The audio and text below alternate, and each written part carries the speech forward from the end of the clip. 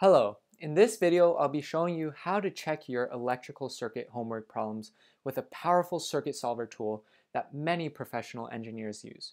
First, I'm going to walk through a basic circuit problem, then I'm going to show you how to download a very popular circuit simulator, and finally demonstrate how to use that in combination with a very powerful circuit solver tool. Let's start by taking a look at this typical circuit problem that you might find in a physics textbook. So in the problem, as shown on the screen, we're given the values of R1, R2, R3, as well as the voltage of the battery, VB. Now we're told to find the current at R1, R2, and R3. So first, we're going to want to find the equivalent resistance of R2 and R3. So we know the expression 1 over Rp equals 1 over R2 plus 1 over R3. And solving for Rp gives Rp equals R2 times R3, R2 plus R3. If we plug in the values for the resistances, we get that Rp equals 2 ohms. So in other words, the equivalent resistance of R2 and R3 here is equal to 2 ohms. So now that we want to find the current at R1, we can easily do so. Because the current at R1 is simply the voltage at B divided by the total resistance, which is in this case R1 plus Rp. And if we substitute in that value that we just got, we have R2, R3 over R2 plus R3. And simplifying a tiny bit, we have VB times R2 plus R3 over R1, R2 plus R1, R3 plus R2, R3. And substituting the values in, we get that the current at R1 is 3 amps. So we're 1/3 way through this problem. And now we're just looking for the current at R2 and R3. So in order to solve for current at R2 and R3, we note that they're in a parallel structure, so the voltages across both branches are the same. We can express that as voltage R2 equals voltage R3, and by Ohm's law we have the current R2 times R2 equals the current at R3 times R3. We can also take use of the fact that the current coming in from R1 is the current going into R2 and R3, so we have current at R2 plus current at R3 equals the current R1. And we can multiply both sides of this equation by R3, and we're left with this expression. So if we note in this equation and this equation, both R3 times current at R3 will appear. And if we add the two and cancel out terms, we can solve for R2, the current at R2 I mean, and we get the current at R2 is R3, R2 plus R3 times the current at R1. And if we plug in the values, we already know the current at R1 is 3 amps, so we get the current at R2 is 2 amps when we substitute. And by the same token, we have the current at R3 is equal to R2 over R2 plus R3 times the current at R1. And when we substitute the values in, again, we get 1 amp. So now that we solved this problem, the current at R1, R2, and R3, the next step is downloading an application to draw the schematic. Now that will be used in the process of checking our algebraic and numerical answers that we just got. So I'm going to go to Google and just type in LT Spice. Should be the first link that appears. Accept and proceed.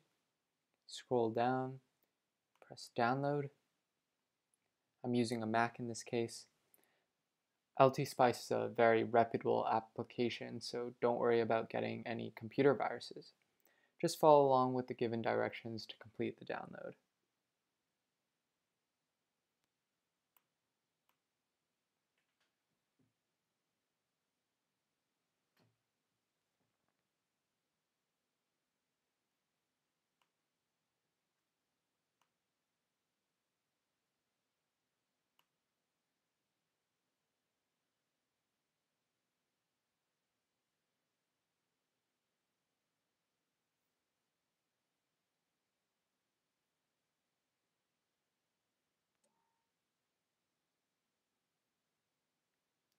To our applications and search LTSpice.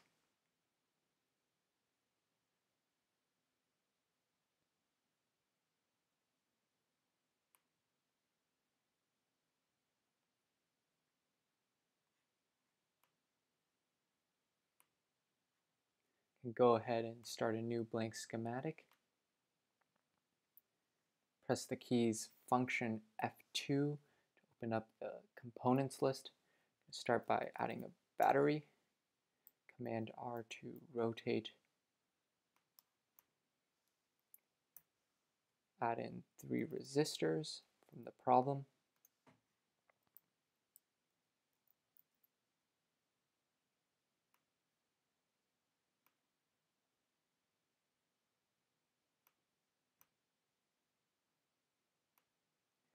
Function F3 is to add the wires.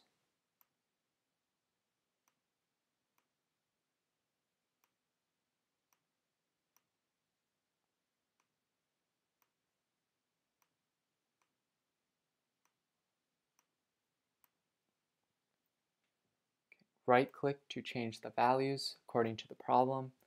So for R1, it's 2 ohms. For R2, it was 3 ohms. R3, 6 ohms. For the voltage of the battery, it was 12 volts.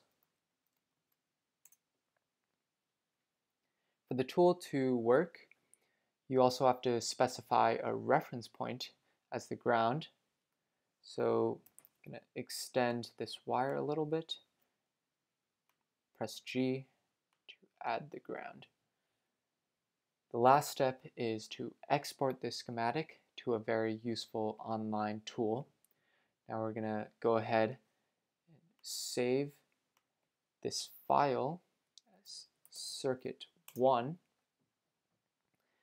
And the next step is to right-click, press View, then press Spice Netlist.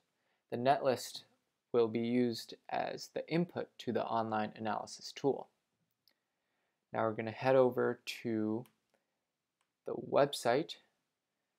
The web address is CircuitNAV.pythonanywhere.com. I'm going to go ahead and browse for the netlist that we just created, circuit1.net. Open it, upload. It says it was uploaded successfully. It's going to give us an option of choosing which parameter to display. So let's select the current at R1, and then we can compare the results with the answers that we previously came up with. Get results.